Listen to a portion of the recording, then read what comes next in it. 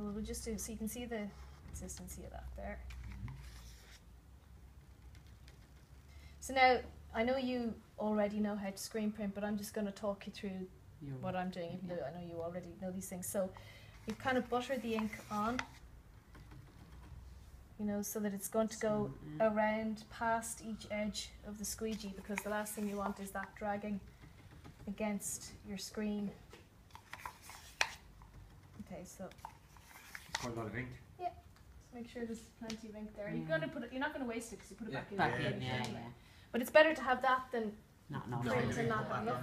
So just kind of give it a nice.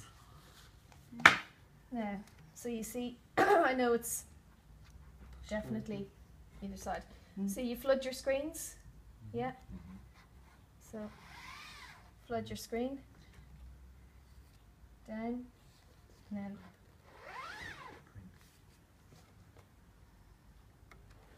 so you see, that's the image that's on